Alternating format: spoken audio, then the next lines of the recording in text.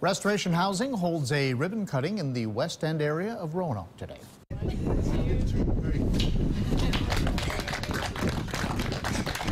The nonprofit housing developer just finished a large renovation overhaul of its first project. The improved home creates affordable housing and increases property values in the neighborhood. It's surreal because the house was one that you couldn't be entirely sure was going to come together in the end if you had seen the beginning. It absolutely was a complete jalopy of a house. It needed a lot of work.